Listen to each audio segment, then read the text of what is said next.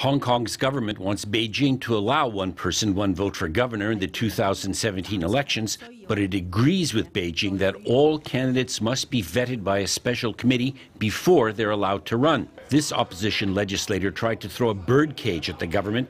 Probably he meant the government was trying to keep Hong Kong within China's cage. People watching from the legislator's galleries showed their displeasure with the government's plans, but outside, pro-Beijing groups said it represented mainstream opinion. Meanwhile, in Thailand, authorities destroyed thousands of guns confiscated in criminal cases between 2000 and 2013. Authorities say that the 34,000 weapons were destroyed to prevent them from entering the black market.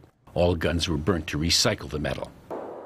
Student survivors of the Sewol Ferry sinking marched on Parliament demanding a special investigation into the disaster. They have collected more than 3.5 million signatures calling for an inquiry. It's unclear whether the legislature will act. The disaster has caused severe damage to the popularity of the South Korean government. In an attempt to recover, South Korean President Park Geun-hye replaced 7 of her 17 cabinet ministers. Hi, I'm Thuy Vu, the host of LinkAsia. Catch LinkAsia every Friday on Link TV, 9:30 p.m. Eastern, 6:30 p.m. Pacific. Check our website for local listings on KCET Los Angeles and PBS's The World Channel.